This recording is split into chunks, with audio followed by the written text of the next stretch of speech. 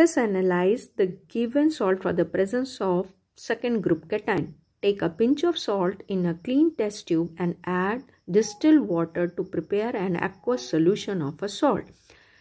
To this aqueous solution of a salt, add dilute HCl to check whether the first group is present or not.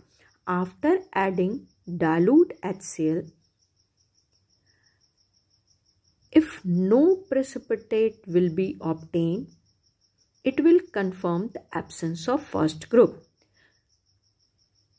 To the above mixture, either you pass H2S gas or add saturated solution of H2S into it. I am adding saturated solution of H2S into it.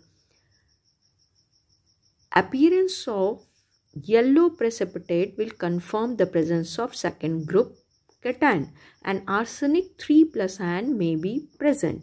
Let us confirm the presence of arsenic 3+ ion. Dissolve this precipitate with the help of nitric acid. You have to dissolve this precipitate by adding nitric acid into it.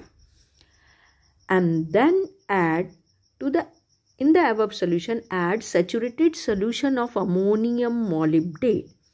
After adding saturated solution of ammonium molybdate, heat the content over the burner and record the observation. Appearance of canary yellow precipitate will confirm the presence of arsenic 3+ ion in the given salt.